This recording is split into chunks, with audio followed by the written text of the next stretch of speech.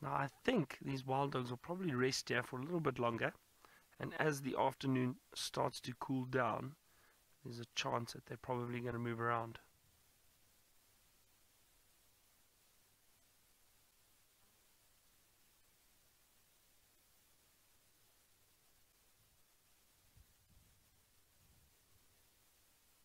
We had a wonderful morning at Elephant.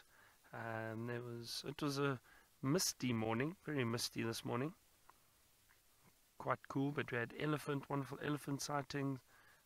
Taylor had amazing birds this morning. She had some great birds, and then to see the wild dogs was a really great surprise.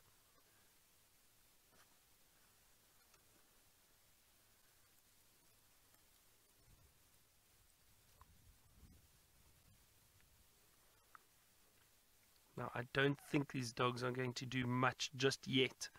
So I wonder if perhaps it's not worth us driving around, seeing if we can't find something else, doing a few loops and checking different areas, and then coming back in about half an hour or so, maybe an hour, and then hopefully we get some activity from them.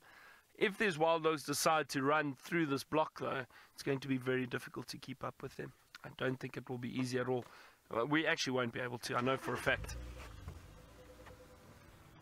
But we'll see, we'll make a plan.